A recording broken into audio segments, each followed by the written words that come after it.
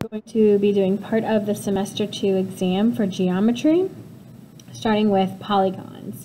Polygons are shapes, and it's probably the unit you remember the least because it's been a while. And there's some formulas that you need to remember for polygons. How many sides does a polygon have if the measure of each exterior angle is 45? Exterior angles total 360 degrees.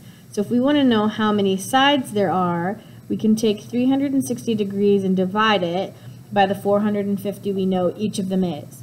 We're asking the question, how many 45-degree angles are in 360 degrees? There are 8, so there are 8 sides. This is an octagon.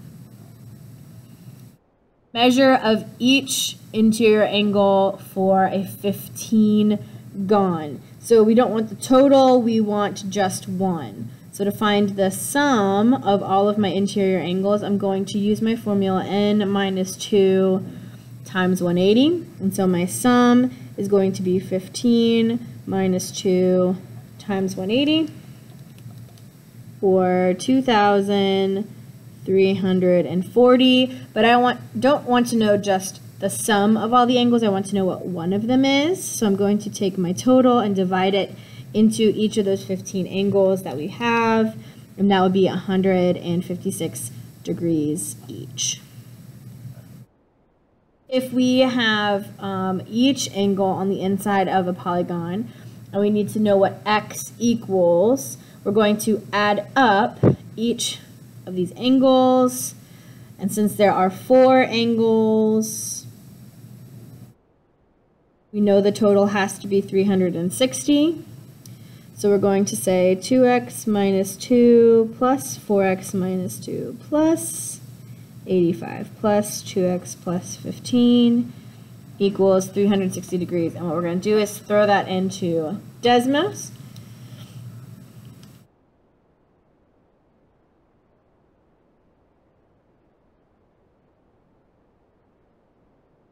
And we're going to get 33. The other thing we need to remember from Unit 7 is that specific quadrilaterals have properties. Parallelograms in particular, the opposite sides are congruent. So 8x and 4 quantity x plus 3 have the same measure. And so we can throw this straight into Desmos. Or if we want to, we can solve it ourselves. X is going to equal 4. The next thing that we'll need to remember are right triangles. Now in right triangles we talked about trigonometry and Pythagorean Theorem.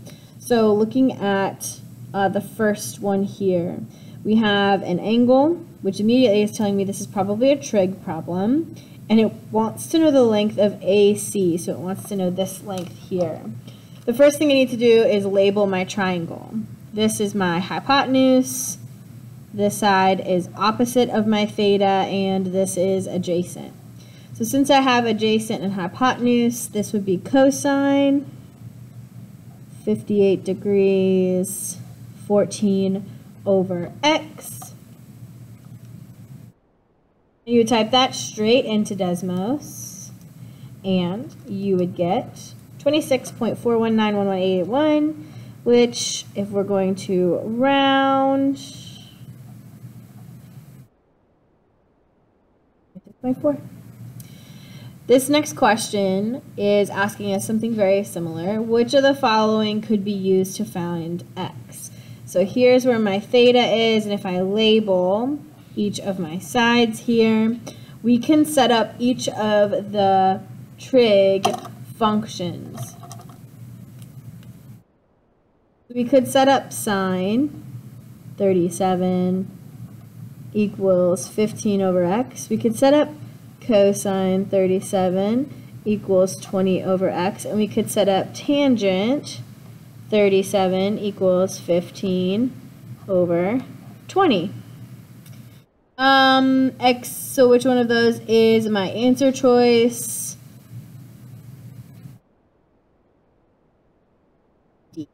B is one of those trig relationships.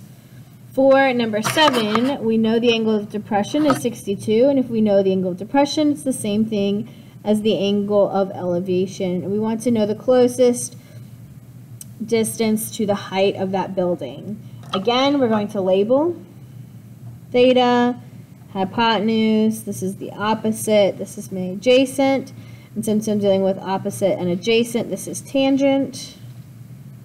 62 equals x over 100, and we're going to type that straight into Desmos, and we receive 188.1. Closest thing to that is just an even 188. A beam is supported by a wall, and we need to find the height of the wall. So we are dealing with tangent again, because this is where our x is. So tangent 48 equals 7 over x, and we just type that straight into Desmos. We're going to get 6.302, and the closest to that is 6. The next type of questions we could get from this unit are about right triangles, specifically which cannot be the side of a triangle, a right triangle in particular. And so when we're looking at sides of right triangles, we're thinking of Pythagorean Theorem, a squared plus b squared equals c squared, and we're going to check that our c squared does in fact equal our a squared plus our b squared. And it does for this first one. It does for this one. It does for this one, but it's not going to work for this one here. 13 squared is 169, and then 5 squared plus 8 squared is only 89. So this does not make a right triangle. Given the diagram to the right, what is the length of the diagonal? So this is my diagonal. We want to know the length of it.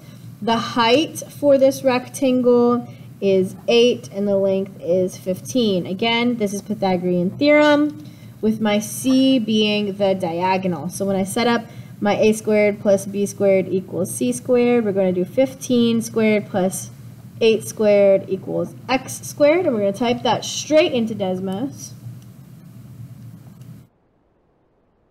We're going to get that the length for that diagonal, that beam, is going to be 17.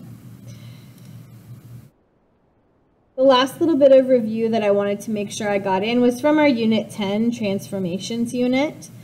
We need to talk about symmetry and then rotations and a reflection. The first type of question is, what type of symmetry does this figure have? Does it have line symmetry? Can you fold it? Can you fold it here? Sure can. It does have line symmetry. Point symmetry, it does not have point symmetry. If I flipped this upside down, we would be looking at something like this, so it won't have point symmetry. So neither does it have both, neither does it have neither. Line symmetry is our best option. If we're going to rotate something 180 degrees, we're going to rotate it so that it's all the way upside down. The easiest way to do this is to take my paper and rotate it 180 degrees so that it is now upside down, and then read it like it's a normal graph. So my b prime comes to 2, negative 1. My c prime is now at 8, negative 1. And my a prime is now at